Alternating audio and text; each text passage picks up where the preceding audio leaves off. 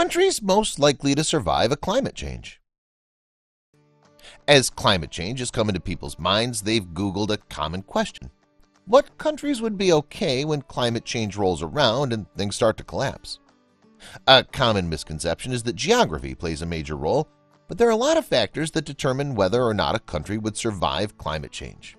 Before we begin, make sure to smash that like button, subscribe to our channel, and click the notification bell for more amazing videos.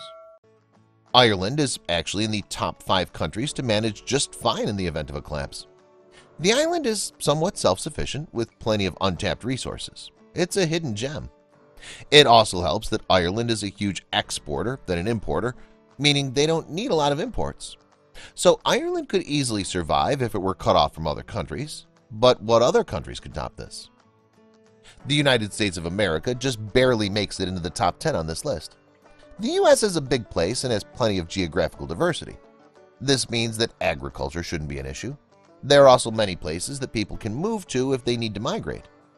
It sits far too low on clean energy independence. The issue that the US presents is that it isn't very independent when it comes to clean energy. The population also means that it needs a lot of resources to keep everyone healthy, feed, and happy. Not alone the country board presenting its own issue. Just scraping above the United States is Canada. Canada has many natural resources that people don't realize, but people could panic migrate to Canada, which would be too much for the country. What makes the prospect of a panic migration even worse is the fact that Canada's borders are relatively unprotected. Even though the country's big, a lot of it isn't habitable by humans. The system would also need to become more energy independent if they wanted a better chance. Tasmania sneaks up at number 2 on this list. The country has a surprising self-sustaining infrastructure, which means they have a very good chance of surviving climate change. But they do have their downsides. The country's tiny and doesn't have and can't provide for a large population. They wouldn't be able to accept any refugees and would have to refuse anyone coming into the border. Unless certain people with professions were high in demand. The next country's number 1. If climate change takes on a worst-case scenario, New Zealand is actually the best place in the world to live. Any survivalist will know it already has everything that's needed. Remote, untouched lands, untapped resources, best position for climate alteration, current infrastructure independence, etc. But that's not all. Millionaires and billionaires have already been scoping out places for their Plan B accommodations in the wilds where hobbits have roamed. Even celebrity director James Cameron has set up a life and base there. No one can blame him, it's a beautiful place to live.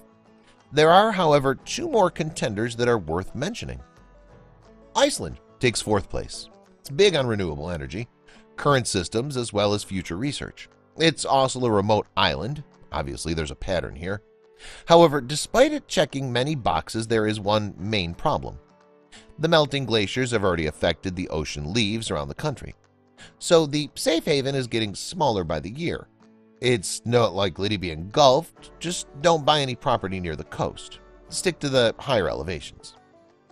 Honorable mention must also go to the UK. It's an island, it has resources, would be climate diverse enough, gets plenty of rainfall, etc. But its population compared to the resources is not ideal. It would need to make some serious changes to bump itself up on the list. Even though talk of climate change and societal collapse are hot topics in the last few years, that doesn't mean people should sell their houses and relocate tomorrow. It's still the best idea to see how everyone can help their current area and the world be better in general. Please share this with your friends and family.